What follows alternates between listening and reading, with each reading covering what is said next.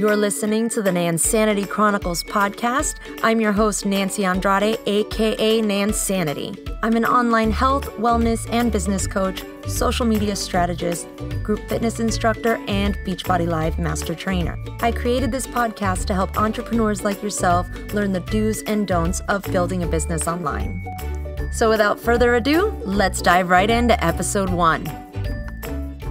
First, I want to start by talking a little bit about how I got started as an entrepreneur and my background in business in general. Ever since I was a little girl, I've always wanted to own my own business, but I never looked at myself as an entrepreneur.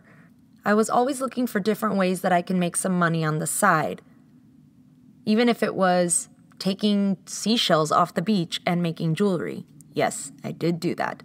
One of the other businesses that I had was I made friendship bracelets for my schoolmates. I didn't realize at the time that this was an entrepreneurial thing that I was getting myself into. I just looked at it as ways that I can create something and earn a little bit of money on the side. That was my first side hustle, before side hustle was a thing. I mentioned in the intro that I am a group fitness instructor, and that role is kind of how I developed my current business. But to give you a little background, let's go back. When I was about 8 years old, I remember sitting on the couch watching my Saturday morning cartoons, and a commercial came on for a product called Get in Shape Girl. Now, if you're not a child of the 80s, you may not remember Get in Shape Girl, but it was basically a fitness program geared towards tweens. We weren't called tweens at the time, but that's what it was. It was geared towards girls from the age of about 7 to 12. And I had already learned that I had a huge passion for fitness without even realizing that's what it was. I would do the morning exercises with Mickey Mousercise, if you remember that at all. I know I've just completely aged myself. But I would wake up every morning at 5 o'clock and do Mickey Mousercise in my living room, not realizing that I was exercising. It was just fun to me. So when I saw the Get in Shape Girl commercial, I knew that I had to have it. So I begged my mom to get that for me for Christmas. And thank goodness she did, because that is where my fitness journey started. It was literally a cassette tape that described the moves that you would be doing, a poster that had about 5 or 6 different moves, and a couple little props that you can use. Bracelets that were supposed to be weighted bracelets, but they weren't really. Leg warmers, of course, because, it was the 80s, so you can't have a fitness class without leg warmers. And a headband, because, again, the 80s. I was absolutely obsessed with my Get in Shape Girl program. I wanted every single version that they had, and they had about 5 or 6 different ones. Unfortunately, we didn't have a lot of money, so I had to make do with what we had.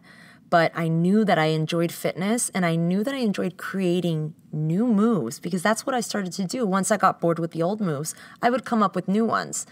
And that kind of segued into just watching different videos on cable TV. I would watch Candy Colby's Body Factory, Body by Jake, Billy Blank's Thai Bo, Denise Austin, you name it. I was watching it, I was doing the exercises, and I just grew more and more obsessed with fitness. And I don't really like the word obsessed, but that's pretty much what was happening.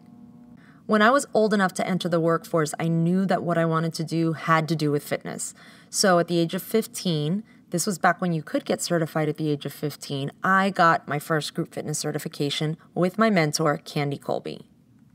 And my very first job was as an aerobics instructor. That's when we were called aerobics instructors and not group fitness instructors, at a now defunct gym called Living Well Lady. I also had a huge passion for musical theater. Performing is just in my blood. It always has been, and it's just something that feeds my soul. But not just performing, creating. So I found a love for choreographing through my experiences in musical theater, and that's something that I continue to this day. Over the course of the next couple of decades, I would teach group fitness on and off. I became certified in multiple different formats, and I would also perform in musical theater on and off. Why do I say on and off? Because, life gets in the way. I had 2 kids at a very young age, so my focus was being a mom for quite a number of years. Once they were old enough that they could actually join me at rehearsals, then I got back into musical theater, and I never looked back. I did have a full-time corporate job as a collections and customer service manager, so that meant that I had to fit my musical theater projects in the evening. So basically what I would do is I would work my full-time 8-hour gig. Usually I would stay probably a good 10 hours and then go home, scoop up my kids, and head over to rehearsal for the next few hours. I would do that every single day of the week, sometimes on the weekends as well, consistently for about 10 years. Now imagine being a single mom, waking up every single day at 6 a.m., getting your kids ready for school, then going off to your day job, spending 8 to 10 hours in, I'll just say it, corporate hell, then picking the kids up, heading over to rehearsal, which could often be a 45-minute drive depending on what production I was doing with what theater company, having rehearsal well into the night, not getting home till about 10 or 11, and then doing it all over the next day. Needless to say, that rigorous schedule took a toll on my health. I wasn't really involved with fitness a lot during that period of time. My fitness basically came from dance rehearsals. But because of the taxing schedule that I had and just all the balls I had in the air, I was getting sick all the time. So I knew something had to give. That's when I decided enough was enough. I'm sick and tired of being sick all the time. I'm really tired of being in the hospital all the time. And so I decided to get into the best shape of my life and get my health back on track. And that's when I discovered Nansanity. If you're not familiar with Nansanity, it is a very high-intensity cardio program.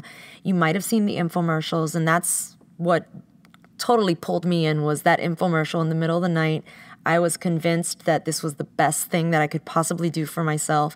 I had absolutely no business trying to jump in to a program like that after not having a whole lot of time in the fitness world anymore. But I figured, you know what? 0 to 60 is how I go, so it's on. It was probably one of the hardest things I had ever done. I had a really big wake-up call and really started to question myself, what the hell did I get myself into? But I did it. I went the full 60 days. I modified whatever I could modify, and I just looked at every single workout as an opportunity to do a little bit better. So once the 60 days was done, I had not felt that good in so long. I knew that I was going to commit to doing another program and just pushing myself even harder. I had more energy. I was not nearly as sickly as I had been up until that point. I just felt better. I was sleeping better. I was just feeling like I had been revitalized. So I decided to become a coach. As a coach, you get a discount on the products, and then you also earn a commission on products that are purchased from your website. So I figured, why not? I'm sharing my journey. People are talking about needing a change, and they're coming to me because they see my journey. So why not make a little money on the side? There's that entrepreneurial spirit again. A few months later, I saw an ad for Nansanity certification, and my mind was blown. It never even occurred to me that this would be something that I could go out and teach. I went and got my certification. I became an Nansanity instructor, and from that point on, I had committed to the goal of becoming a master trainer. I knew that I was going to do it someday, had no idea how I was going to do it or when I was going to do it, but I gave myself a 5-year goal. I did it in 4. And now I certify others to become Beachbody Live instructors. I certify people in Nansanity, size, and country heat. But I gotta tell you, my journey as a Beachbody coach was an ugly one. And I know that's the case for a lot of people. And that's kind of why I wanted to do this podcast. When you become a Beachbody coach, or if you get involved with any multi-level marketing, direct sales, whatever you want to call it, organization, there's really no hard and fast rules. You kind of have to do a lot of trial and error when you first start. And when I first started, this whole online entrepreneurship thing was kind of new, especially in the MLM world. So we didn't really know what to do and what not to do. I can't tell you how many times I look back on posts that I did 5-6 years ago when I first got started on this MLM journey, and seriously, it's cringeworthy, some of the stuff that I posted. It was, again, trial and error. So I don't want you guys to have to go through that process of trial and error. Why not learn from my mistakes? That's my goal, to teach you the things that I did wrong that didn't work, and teach you the things that I did right that not only worked, but helped my business to grow, flourish, and thrive to this day. And as I mentioned before, I love to create. So through my journey as a Beachbody coach, I discovered that Beachbody coaching isn't really for me. While I love the opportunity, I think it's an amazing opportunity for so many people.